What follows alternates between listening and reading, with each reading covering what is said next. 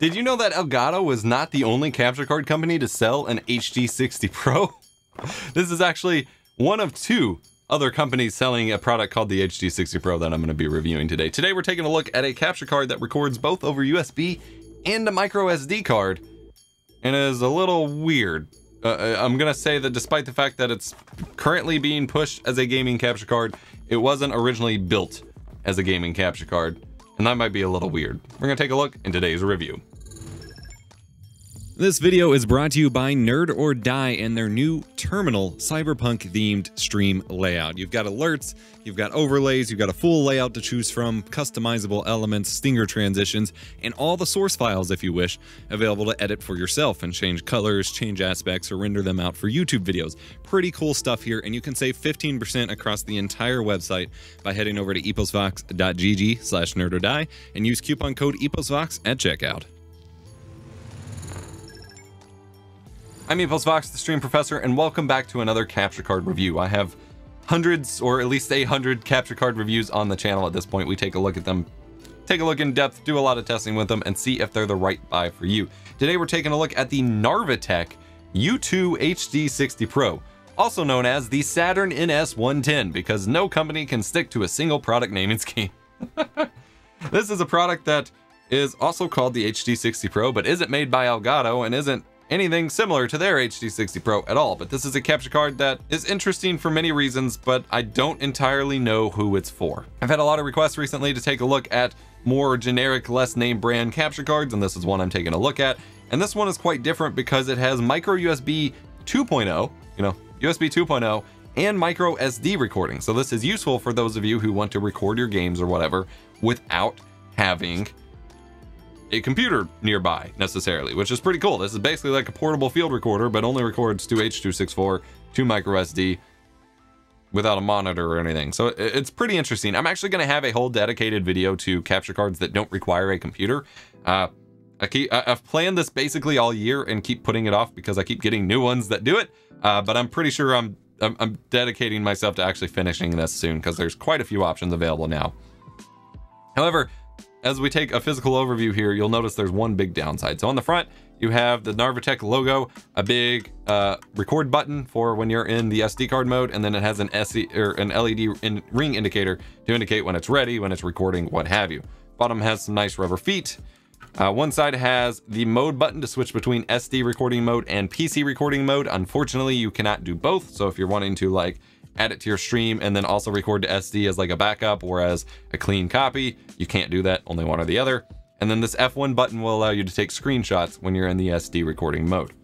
Micro SD card slot on the side, so micro SD recording, and then you have an HDMI input and micro USB output.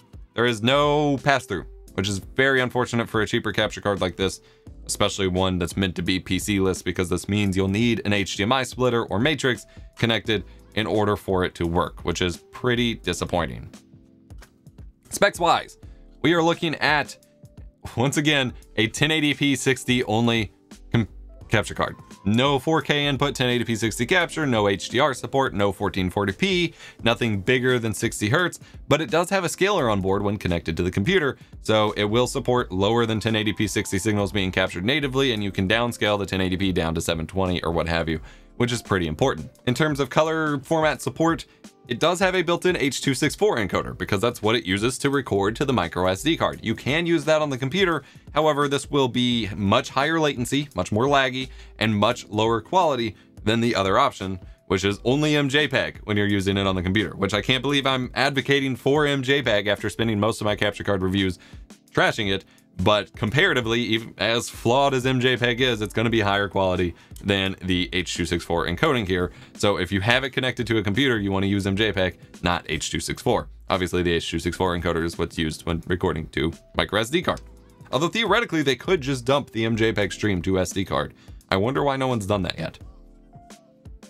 I will have a video coming soon where I test on some lower end streaming rigs the actual performance of MJPEG versus YUY2 versus H.264 and all of that to kind of illustrate that better. But generally speaking, you don't want to run the H.264 encoder on a computer if you have the option to avoid that on basically any device, because it's going to be lower quality and more higher latency, more input lag, whatever.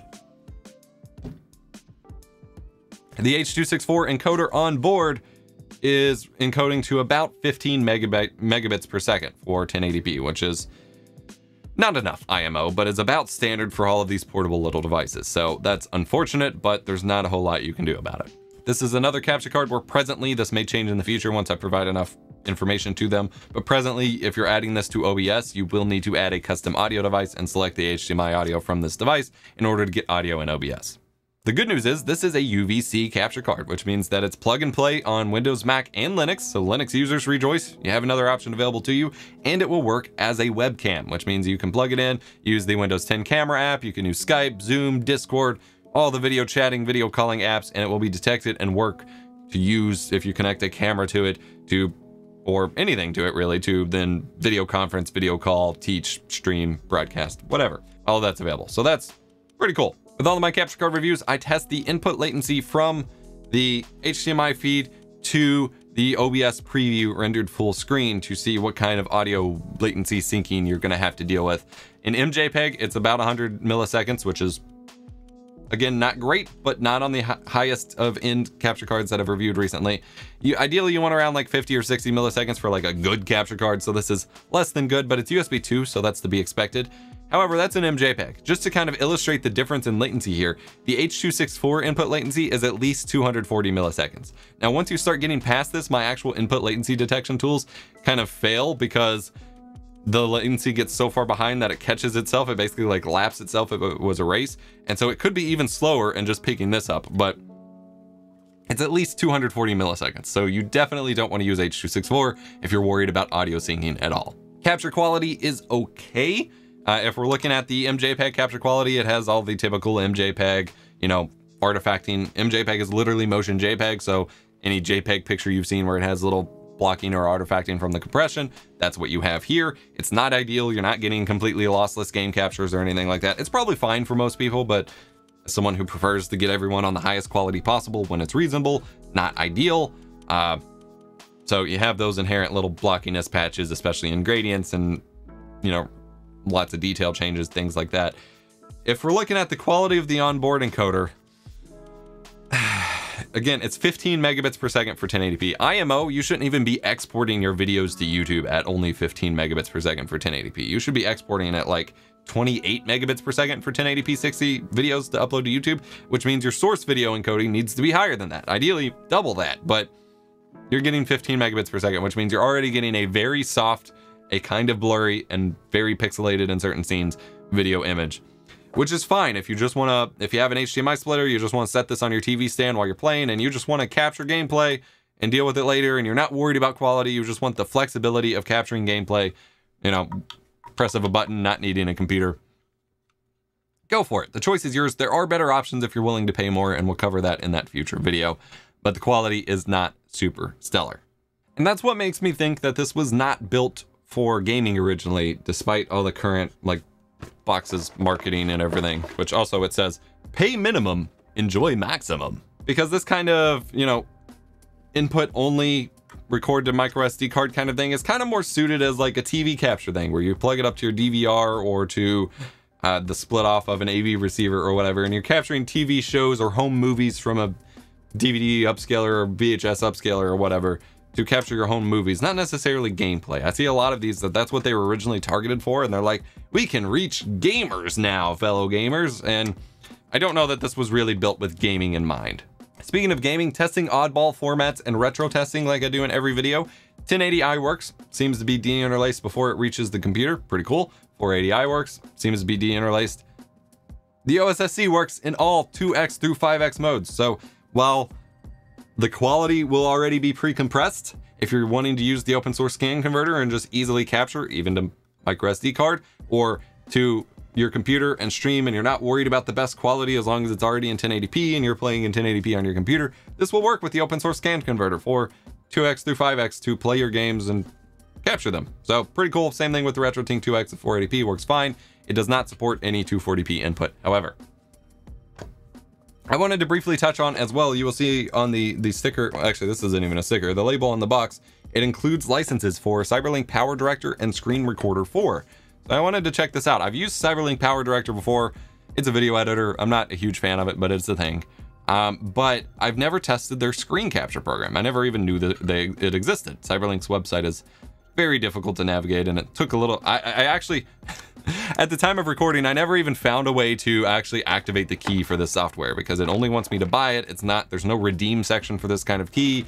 There doesn't seem to be an input your license key field. It just wants you to log in and then buy it. So I just went with the trial, which has no watermark or anything. And in 30 days it'll expire, and then maybe it'll ask me for my key. But I never really found a way to redeem the key here.